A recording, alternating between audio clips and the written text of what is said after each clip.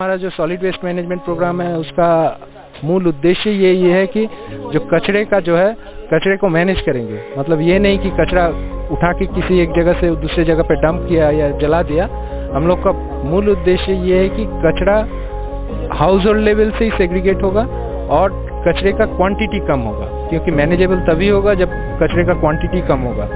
ये कचरे का क्वांटिटी कम करने के लिए हमारे जो इनिशिएटिव है, इसमें पहला स्टेप था हम लोग का प्लास्टिक का कैरी बैग बैन हो गया। तो प्लास्टिक का कैरी बैग जब बंद हो गया तब बहुत सारे हमने 1 महीना से 1 मार्च से यहाँ से कैरी बैग बंद है। तो कम से कम हम लोग का जो कचरा उठाने का जो गाड़ी है, उसमें हम लोग देखते हैं कि कचरा कितना आ रहा था। तो देखते हैं एक कंसिडरेबल 20 to 30% कचरा हमारा इसी में कम हो गया।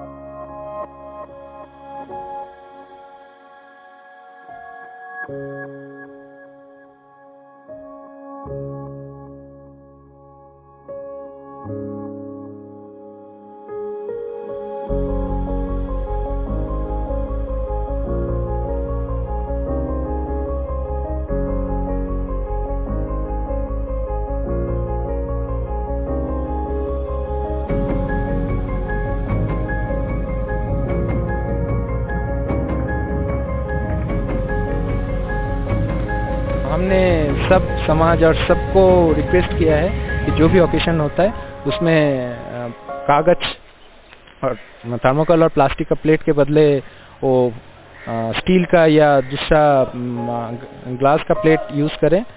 साथ में जो कागज का जो ये होता है, कागज या प्लास्टिक का कप या ग्लास होता है, उसके बदले में स्टील का ग्लास या मिट्टी का तो यहाँ मिलता नहीं है। जो कागज या दूसरा समाज में एक साथ कलेक्ट करके रख दिया, जितने भी ओकेशन होता जाएगा उसमें देता रहेगा। तो ऐसा करके हमने ओकेशन में इस महीने में मार्च में कम से कम 3-4 ओकेशन हुआ है। हमने पर्टिकुलरली सबको बोल के रखा था, तो उसमें लगभग बहुत सारे कचरा कम हुआ। तो यही हम लोग कोशिश करते रहेंगे। और अप्रैल से हम लोग का जो सॉलिड वेस्ट मैनेजमेंट का हम लोग का जो यूनिट है बिजनबाड़ी में, वो तो बन गया है। उसमें भी हमने उठाना शुरू करेंगे, लेकिन जब तक कचरे का अमाउंट नहीं कम होगा, क्योंकि हमने जितनी जगह पे सॉलिड वेस्ट मैनेजमेंट यूनिट का बनाया है, अगर कचरे का वॉल्यूम बहुत ज़्यादा रहेगा तो 1 महीने में ही वो पूरा फुल हो जाएगा। तो फिर हमारा मिशन जो है वो सक्सेसफुल नहीं रहेगा, सस्टेनेबल नहीं रहेगा। इसलिए हम लोग आज भी हम लोग का चारों तरफ सफाई करने का प्रोग्राम चल रहा है। ये सफाई, जितना सफाई का प्रोग्राम है उससे ज़्यादा अवेयरनेस है। अवेयरनेस ये है कि अपने घर में जितना कचरा आप जनरेट करते हैं वो अपने लेवल में ही मैनेज करने का कोशिश कीजिए, और कचरे का क्वांटिटी जो है वो कम कीजिए।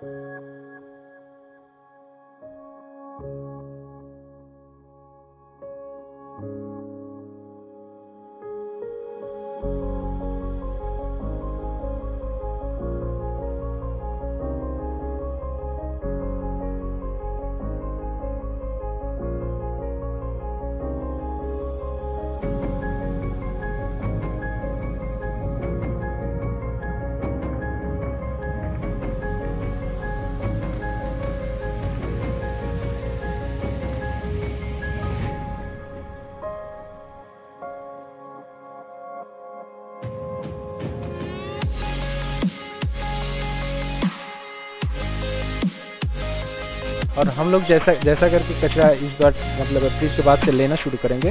उसमें 4 चेम्बर रखा हुआ रहेगा।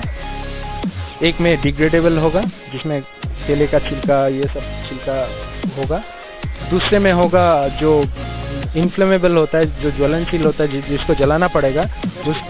प्लास्टिक नहीं, प्लास्टिक अलग है। जो ज्वलनशील होता है, जैसे मान लीजिए हगीज होता है, मेडिसिनल वेस्ट होता है, वो सबको कागज में रैप करके उसको डालना पड़ेगा।